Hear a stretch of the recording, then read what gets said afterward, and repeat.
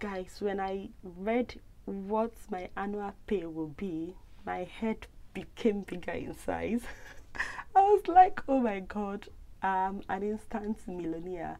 When I divided what is like what I'll be earning in a month, I was like, oh my god, this is huge. Holly, you are a big girl.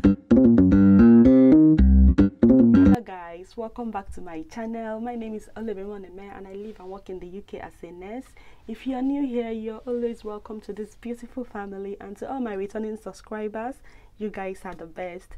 So you already know what the topic of the day is. I'll be talking about my expectations and realities of living in the UK. You know, of course, most people, before they travel out, they tend to have so much expectation, okay? Because we are coming from a developing country to a developed country, so we tend to have so much expectations, and oftentimes all these expectations are not met, okay? And this is what I'm here to discuss.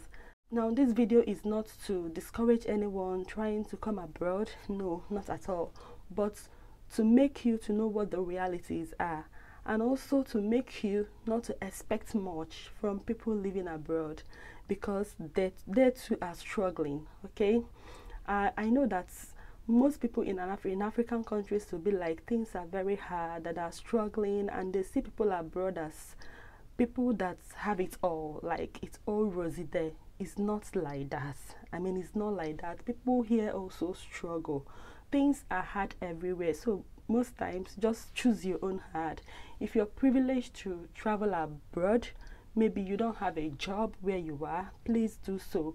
I think the difference is that abroad, at least you have a job, you can take care of yourself and all your basic needs and still have some little savings left. You might not have much to start giving out to maybe friends, family around, you know, you may not have much, you may not be extravagant enough to share out, but at least in yourself you're comfortable. Especially for those living in this UK, things are very hard, bills are increasing, there is high cost of living, okay? Just stick around with me and I will break down everything for you. Maybe at the end of this video you will understand why I say do not expect so much from people living abroad, because they too are struggling, okay? So yeah, we'll dive straight into this video. The first of my expectation is that when I come abroad, I will earn more and yeah, become a millionaire, you know. I got my job while I was in Nigeria. I took my IELTS exam, nursing CBT exam, and you know, did everything while in Nigeria, did my job interview, I got a job and I was given an offer letter. Guys, when I read what my annual pay will be, my head became bigger in size. I was like, oh my god, I'm an instant millionaire. When I divided what is like what I'll be earning in a month, I was like, oh my god, this is huge. Holly, you are a big girl. You know, I started saying that I'm just like an egg and I shouldn't break, you know. Why in Nigeria, when I was preparing to come here, you need to see the way I was carrying myself after I got my job. I was like, carry yourself gently, because you know you're about to hit the money. But what I did not think about is the bills I will pay when I receive the salary. Okay, I forgot to think about the bills. I was just looking at the salary. So when I came here, the reality slapped my face. Okay, so yeah, I will break it down what the monthly bill is like. All right, so yeah, I'm married. Me and my husband, we work as a nurse, and let's say we earn over 2,000 plus in a month. I will just use my salary to deduct the expenses, and then you will see what is left. But in reality, paying bills is not meant for one person to pay. It's not like in Africa where you will be like the husband should pay all the bills. It doesn't work like that here. You have to share the bills, because if one person end up paying the bills, the person will be left with nothing, okay? So for the sake of this analysis, I will use an estimate of what my salary is to deduct all these bills, and you will see what I have left, okay? Then I will kind of share the bills equally, and, you know, give you guys overview of what we save at the end of paying the bills, so that when we eventually give you something, like if you have friends or family abroad who at least send you 5,000, 10,000 naira, appreciate it, because it's not easy. All right, so let's say that I'm being paid up to 2,000 plus in a month. Before I receive my salary, I will be taxed, and guys, they usually tax me up to 580 something pounds. Like my last salary, I was taxed 582 pounds, and let's just say that what I have left is around 1,700 pounds. Okay, so where we live is a 2-bedroom semi-detached house, and the cost of paying the house rent monthly is 700 pounds. Guys, if you're in Nigeria, just calculate 700 pounds by, I think the exchange rate now is around 906. It's up to 600 and something thousand naira. This is what we pay here monthly. This house is 700. From wherever you're watching me from, do the calculation and see what is like, what the bill is like for a 2-bedroom semi-detached house. Okay, and of course I live up north. This is cheap here. Those living in London pay up to 1,000 pounds for their house rent. So if you minus 700 pounds from the 1,700 left is 1,000 remaining, right? Now from the 1,000, you pay your energy bill. Energy bill includes electricity and gas, and the cost of energy bill increased tremendously, especially during this winter period. Do you know that we are paying up to 300 pounds every month for just electricity, and over 100 pounds for gas? So it's like estimate of 450 pounds for energy alone monthly. So minus it from the 1,000 remaining, what do you have left? 550 is what is left. From that 550, you pay your insurance, because I drive, I have my own car, around 70 pounds. You pay the water bills around 30 to 40 pounds depending on the usage. So minus that's 100 pounds. Minus it from 550 remaining, you have 450 pounds remaining, right? From there, you have your TV license. This one will pay like 150 per year, so I'm not going to include it. We have Netflix, we pay like 10 to 15 pounds every month. I will not include it. We pay council tax of about 100 to 150 pounds depending on your area. So let's say we pay 100 pounds for council tax. Minus it from is 450 remaining. Minus it from the 450 remaining, you have 350 remaining. Yeah, from that 350, what else do we pay for? We pay for car road tax, but I pay that every 6 months, so I'm not going to include that. Some people pay for parking space. You know, there are some people that live in a place they don't have a car drive, so they pay for parking space. So I'm not going to include that because I don't pay for that. We have a car drive area. So let's assume that after this payment I have 350. There are other direct debits you have. Oh, let's assume that you have a phone. You have a new phone on contract, and you're also paying for that every month. Okay, so let's just say that you're paying 50 pounds for your contract phone, or some other debit or some other contract that you must have signed that you're being debited for every month. So let's assume I'm left with 300 pounds, right?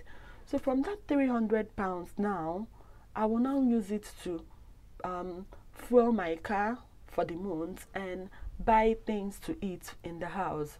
Okay, so because we are two, me and my husband, and we are working, let me just share this bill.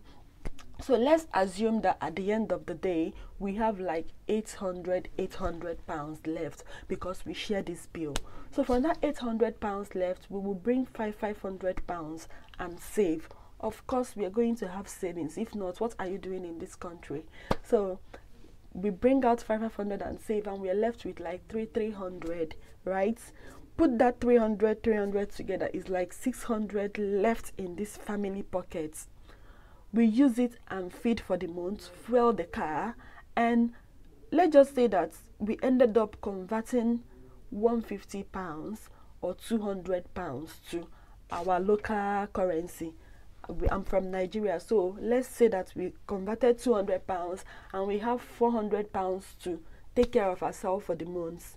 That 200 pounds is from there that we'll give to our parents every month, because yeah, we have to support them. So we give to our parents and we have like little left. We may just have like maybe 50,000 naira left. We are not even crediting our bank accounts in Nigeria. Maybe we have other family and friends that are asking for help, and we end up sending them maybe 10,000, 5,000, 20,000, and you see some people still not appreciating that. They want you to break bank because you stay abroad. They want you to give them 50,000, 100,000, 200,000, without even realizing what the reality is for us. Okay, it's not easy. You see that 400 remaining, you're using it to run around for the month. And that's the other one that you converted is what you use to settle your parents for the month. So anything left that you give out, people, you need to start to appreciate. If you're out there and you're hearing this, if you have friends and family that support you no matter how little, learn to appreciate, because it's not easy. Okay, so this is the reality for us here.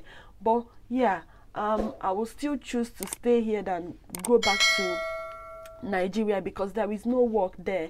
Okay, so I'm not discouraging anyone. If you see any opportunity to travel out to Japan, please do so, because the difference is that at least here you have a job and you can take care of yourself. But it's just that you may not be extravagant enough to share out to people or to meet up with people's expectations of you because you are abroad.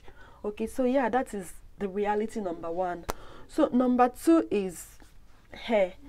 You know, yeah, before coming here, I know that braiding hair is expensive, so I'm not talking about that aspect, but I'm talking about human hairs, like getting human hairs. You know, because back in Nigeria, we were meant to understand that all these hairs are being imported. So I was like, yeah, maybe when I come here, it will become cheap. I will have access to lots of hairs. But the reverse is the case. If you go to Amazon, you will mainly see synthetic weave-on, and when you even see the ones that look like real hairs, original hairs, they are quite expensive. So most of us here, we end up buying from Nigeria. Like, I buy my hairs from Nigeria. This one I'm putting on is from Nigeria, and like I also buy my wigs from Nigeria. I don't buy them here because they are also expensive. Okay, so yeah, that is reality number two. Then number three is talking about their health system.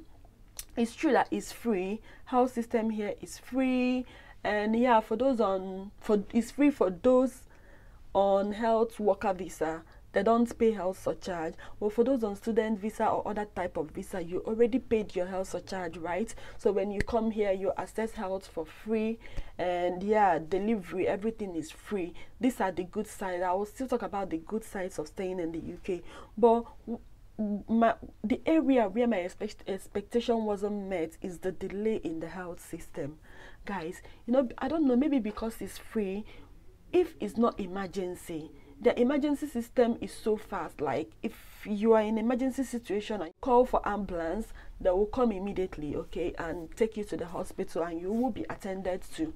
But if it's not emergency situation, there was a time, I don't know what happened to my wrist. It was very painful, you know. Whenever I'm lifting, it's very painful. And as a nurse, I do personal care to the patients that involve lifting. So I needed medical attention. I needed to know what's happening because I was taking paracetamol and it wasn't easing off the pain. So I needed maybe some sort of x-ray or something. I rang my GP and they connected me to the physio team. When the physio called me, they gave me 4 months time appointments. Guys, can you imagine? They gave me 4 months to come appointment in 4 months time, and even before 1 month, what was happening disappeared. So yeah, if something is not urgent health wise, the way they give you appointments here, they tend to shift it so far. There is this delay, so I didn't expect that there will be such a delay at all. Yeah, probably because I was expecting so much of them. Yeah, but it is what it is. So that is expectation number 3. Expectation number 4 is the cost of child care, child support here. To be honest, I didn't really think about child support at all before coming to the UK, because I have no baby as at the time, so I never gave it a thought. But now that I have my child, childcare is very expensive. When I asked around, it's like £1,200 in a month. So between £1,100 to £1,200 in a month for childcare. You know, here education is free. If your child turns 3 before September, the child will be enrolled free. The child will start schooling for free. Otherwise, when the child turns 4 years, okay, the child will start schooling for free. But you know, during this period of 1 year to that 3 years, because we are working and it's not like we have family support here. So if you want to take your child for child support, it's around 1,100 to 1,200. If we pay that kind of money, we will obviously have nothing left, okay? And some people go for cheaper option, childminder, which is around £50 per day. So let's say if you're working 4 times in a week, you're paying £200 to the childminder in a week, and at the end of the month, 4 weeks period, you're paying £800 for child support. You see, it's very expensive. It's just one of the reality here, okay? But me and my husband, we are just working around this. We are just working around our working patterns. If I'm working, he stays at home, and if he's working, I stay at home. But again, we are also losing out on the hours we are expected to work too. But yeah, it's better off. At least we are saving on childcare by alternating our working patterns. So I think it's still the best doing it that way than paying for child support. The last but not the least reality that I faced is nurse patient ratio here and working hours here, okay? The truth is that when I received my offer letter, I saw that nursing here is on a 12 hours shift. Like they do 12 hours shift in here. You know, back home we do 8 hours shift. We run like 3 shifts in a day, morning, afternoon and night. But here is 12 hours shift. I start my work by 7:30 and I end by almost 8 o'clock, because I start my handover by 7:30 again in the evening. So yeah, when I saw it on the job offer letter, I was like, okay, I'm going to cope. But eventually when I came here, it wasn't easy, because for that 12 hours, you would just be standing on your toes. You only have 1 hour in divided doses for your break. 15 minutes in the morning, 30 minutes in the afternoon, and 15 minutes in the evening time. The rest, you're basically standing on your toes working. It's not like back home, you know, in Nigeria now we have our nursing station whereby you sit down, you know what to do, you do that, you come back and sit down. It's not like that here. You're basically on your toes for that 12 hours. There is nothing like nursing station for you where to sit down. It's only when you go for your break. And talking about the nurse patient ratio, we used to think that those nursing abroad, they only have only 1 patient, 2 patients, 3 patients to 1 nurse. That's how we used to see it then. We used to think that we are suffering, that we are not seeing big patients, and at the end of the day, we are being paid penny and all that. So when I came here, I realized that my nursing ratio here is 8 to 11 patients, 8 to 12 patients. That's it. That's the reality. I never thought that it would be that way, but that is what it is. 8 to 12 patients, only you, and it's just you and 1 HCA. So you would do your nursing job and alongside do personal care for these patients, okay? Yeah, so guys, this is what the realities are for me. So in conclusion, what I have to say is that if you have anybody abroad, any family and friends abroad, and they're sending you something, no matter how little it is, please appreciate, because it's not easy. You've seen the breakdown I've given you as regards to the bills and how what the salary is like and what the bill is like. You've seen what is left at the end of the day. So if you have anyone supporting you, appreciate it no matter how little it is, okay?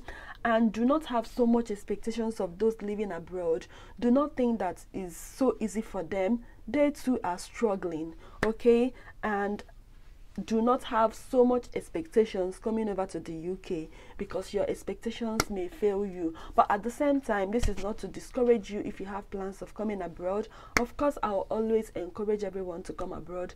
It's even best for you to come and witness and see what it's like, okay? Alright guys, we've actually come to the end of this video, and if you've watched up to this point, you're yet to subscribe to my channel, please subscribe to my channel, hit that subscribe button, okay? Thank you guys for sticking around, thank you for watching, and just a reminder, my birthday is coming up 3rd January, and it's my greatest wish for my channel to be monetized. So please share my videos, like, comment. You know, one thing that happens when you like a video and comment, it sends notification to more people to see the video. So please subscribe, like, share and comment. I love you guys, and I will see you in my next video. Take care. Bye bye.